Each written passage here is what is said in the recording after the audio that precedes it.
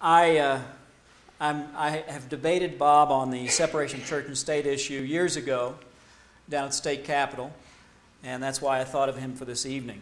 I appreciate him being willing to come this evening. And I want to encourage you to engage Bob in conversation afterwards, as if I'm going to have to encourage you to do so.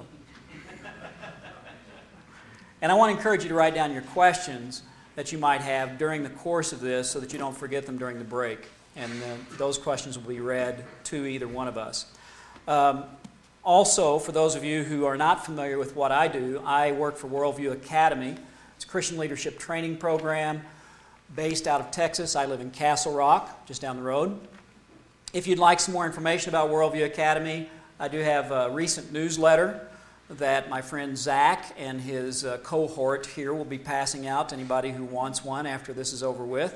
And also, if you're interested in the debate that Robert referred to earlier, I do have, would you touch this, sir?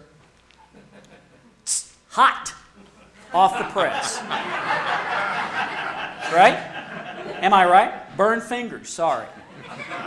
Call OSHA. Okay, there's an attorney here. He'll represent you. You have the right to be free from religion here. No, just here. Okay. This just came out 2 days ago. Just got him 2 days ago. It is the debate that I did about 2 months ago with Professor Tooley from the University of Colorado, philosophy professor. And I would encourage you to get this and use it. It has a manual scorecard inside. They're available downstairs. You can get that. So, with that out of the way, you can check out worldview.org if you want more information about what I do. I'm ready. This debate this evening is to be on the topic, society is better off adopting an evolutionist model than a creationist model. Now, you and I both would agree that ideas have consequences. However, the term better off implies a benefit, which is not merely an advantage, but it is a kindly, charitable act. Now that's a value judgment which flows from one's worldview. Your worldview is your set of glasses. It is your framework for understanding ideas. And this issue of creation versus evolution is fundamental to a worldview. How you decide the question of origins determines everything else you do. The model of creation basically states that matter and life were brought into being by the living eternal Creator. That the existence of every system in the material universe is the result of intelligent design. That everything in the universe has a purpose and a function. And I would contend that this Creator is the God of the Bible. Evolution, on the other hand, says that all the material universe is a result of chance arrangements of atoms responding to known physical and chemical laws. That life arose from non-living matter, and the diversity of living systems is the result of random mutations acted upon by natural selection.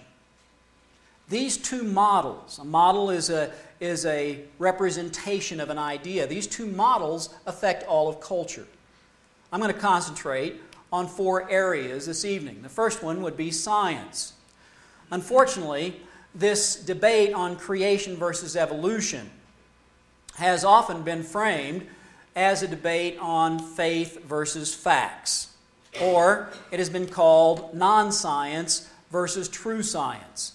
Sometimes it's been called religion versus reality, when in reality, evolution is not science. Evolution is, at best, a philosophy of science. But I would also contend that creation is not science. It too is a philosophy of science. You cannot test either model. You cannot repeat either model. In fact, those who are evolutionists will say the same thing. Just recently, Dr. Eugenie Scott, who's the director for the National Center for Science Education and a very outspoken proponent of evolution, made this statement in the Denver Post. Evolution is a theory. It's much more important than a fact because theories explain things. And this echoes Stephen Jay Gould, former paleontologist, leading evolutionist, who said that every fact must be interpreted in light of theory. The model of evolution has provided great benefit in science. In fact, you might say that science is the daughter of creation. Great scientists who went out and made discoveries in our natural world did so because they were creationists. They weren't creationists who did science. They did science because they saw there was a creator who put order into the universe. And they went out to discover this order. It resulted in tremendous benefits to mankind. These are just a few. In fact, the renowned philosopher, science philosopher, Alfred North Whitehead said that the origin of science depends upon the Christian insistence upon the rationality of God. Men such as Joseph Lister, whose discovery of antiseptics expanded the life of countless numbers of people. The lifespans of people have been benefited because of scientists who were creationists. For example, Louis Pasteur put to rest the idea of spontaneous generation, that life came from non-living dead chemicals. That is the linchpin. That is the keystone of the evolution model, is it not? That life comes from non-living dead chemicals. Even though he